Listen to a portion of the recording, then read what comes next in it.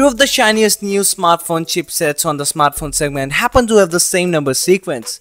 We were talking about the Snapdragon 710 and the Huawei HiSilicon Kirin 710 chipsets. Both are fairly new and both cater to mid-range smartphones, so it's natural to wonder how they stack up against each other.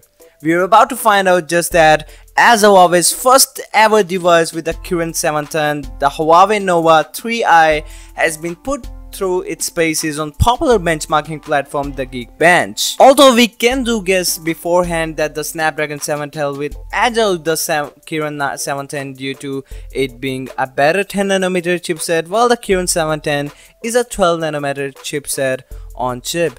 Delving more deeply, the Kirin 710 has an octa-core formation from which are the 4 Cortex cores. A73 are clocked at 2.2 GHz and the 4 A53 Cortex are clocked at 1.7 GHz. On the other hand, Snapdragon 710 chipset has 2 Cryo 360 Gold cores clocked at 2.2 GHz and the 6 Cryo cores 360 Silver cores clocked at 1.7 GHz.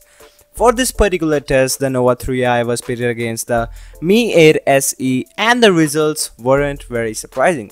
The Mi 8 SE managed to outplace the Nova 3i on both multi-core and single-core results respectively. Particularly, the Snapdragon 710 looks better in single-core tests, while the advantage is cut in multi-core scores. However, if you compare the Kirin 710 to its older generation, the Kirin 659, you see a big difference. In this case, the Kirin 659 chip holder is the P20 Lite that lagged behind all the competitors and ended at the surface of the chat. Thank you for watching our video. Please subscribe to Team AA if you haven't done it yet. This is Razor Sun and I'm signing out. Peace out.